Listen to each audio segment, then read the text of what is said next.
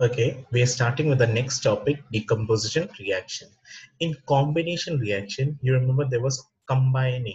There was two reactant and that is forming into one product. Now in decomposing, there will be only one reactant and that will be break down into two or more products. So that is the basic definition of decomposition reaction. The reaction in which a single reactant breaks into two or more products with the help of heat, light, or current. So there are three ways in which we can decompose a reactant to form into two or more products. So the first method is heat. Okay, when we are using the method of heat, that method is known as thermal decomposition. Thermal means heat.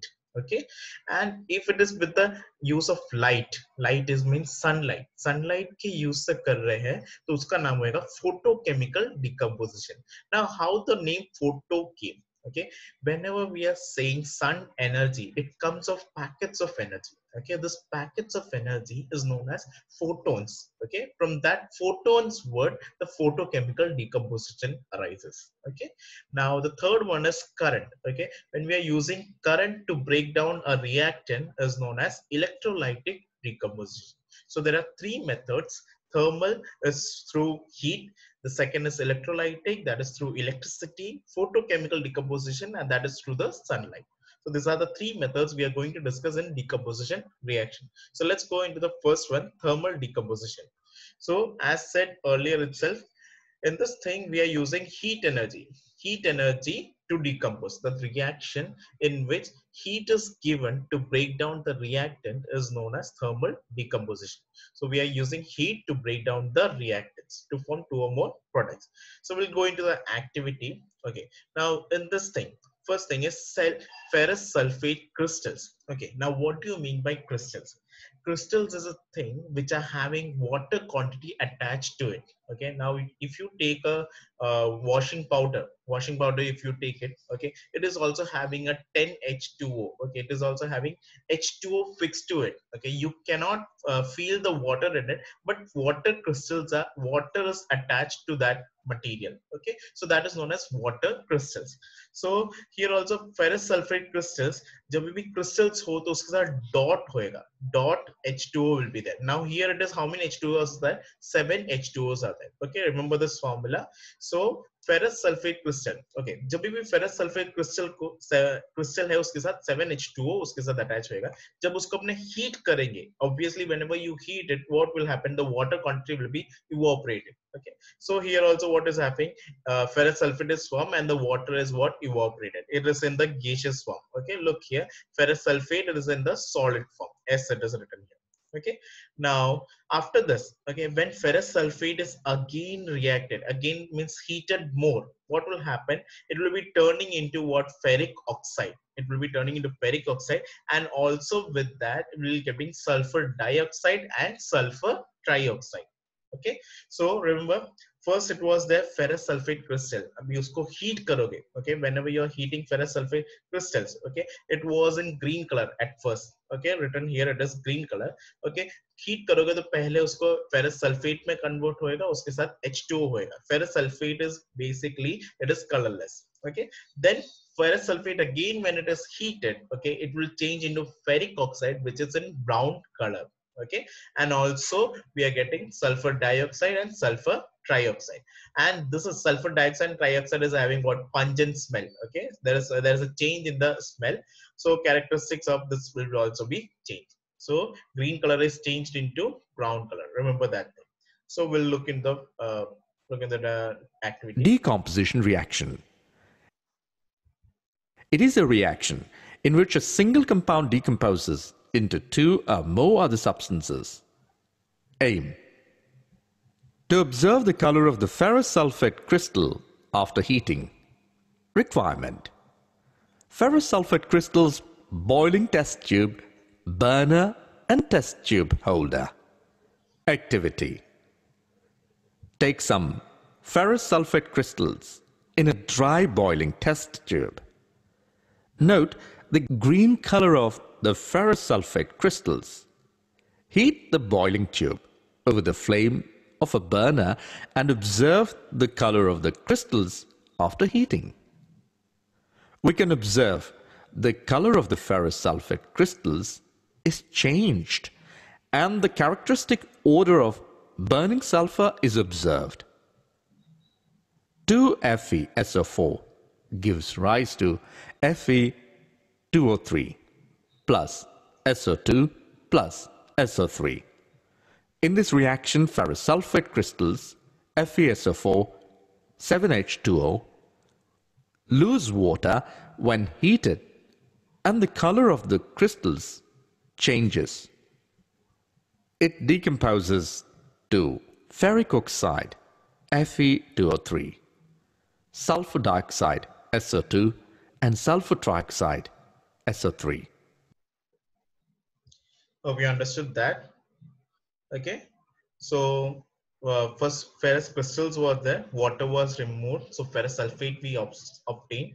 Now ferrous sulfate में से आपने जब और heat किया तो उसमें से ferric oxide, sulfur dioxide and sulfur trioxide. So in this reaction you can observe that a single reactant, this is the single reactant that is breaked into two or more products. So this is known as a decomposition reaction. Heat is used, so that is known as thermal decomposition. Now this is the inference. Green color ferrous sulfate crystals FeSO4.7H2O lose water when heated and the color of the crystal changes to brown when it is ferric oxide. And also characteristics order of the sulfur. Characteristic order yani order is the smell. Okay. Now it decomposes to ferric oxide and sulfur dioxide and sulfur trioxide. Okay, ferric oxide is solid while SO2 and SO3 are gases. So that is the first example. Okay, to the next example.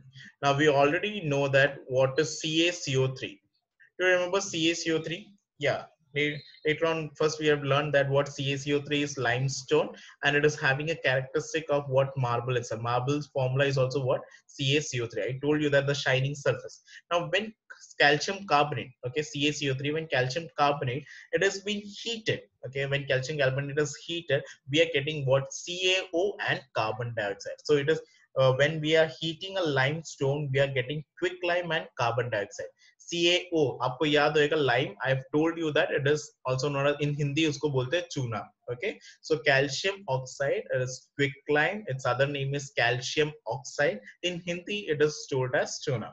Okay, so calcium carbonate heated, calcium oxide and carbon dioxide. Now this quicklime, quicklime is also used in the manufacture of cement. Okay, so this is an important point. Okay, which is the write the reaction to make the manufacture which is used in the manufacturing of cement. So you have to basically write this equation. Okay, so decomposition of calcium carbonate to calcium oxide and carbon dioxide heating is an important decomposition reaction used in various industries. Okay, so basically when in nature we are getting limestone naturally. Okay, so from limestone only we are making quicklime and carbon dioxide, quicklime basically. Okay, then next activity. Okay, now look at the bottom side. Okay, this formula, this equation is very important. Okay, PbNO3. Okay, we have learned it earlier itself in the second activity. We have learned it. Okay, we were mixing what lead nitrate and potassium iodide, yellow color we are getting. You remember that thing? Okay, I hope you are remembering. So the same lead nitrate, okay, when we are heating lead nitrate, okay, we are getting lead oxide, nitrogen oxide and nitrogen dioxide and oxygen. Okay, so lead nitrate, when it is decomposing, we are getting lead oxide, nitrogen dioxide and oxygen. So we are getting lead nitrate in a boiling tube, holding the boiling tube with tongs over a flame. Okay, so lead nitrate powder, okay, this powder on heating decomposes to give brown fumes. Okay, so the color of the fumes, तो जो vapor आ रहे हैं उसका color जो है ना brown color है. Of nitrogen dioxide, which are pungent smelling यानी बहुत strong है. Okay, we cannot hold that smell for a long time. That's why. And we are getting lead oxide. So it is the basic characteristics of nitrogen dioxide. Okay, it is having a brown fume and it is having a pungent smelling. Okay. So let's look into the activity. Formation of nitrogen dioxide by heating of lead nitrate.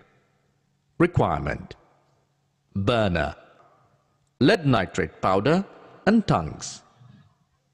Activity: take some amount of lead nitrate powder in a boiling tube. Hold the boiling tube with a pair of tongues and heat it over a flame, and observe carefully what will happen. We can observe the emission of brown fumes.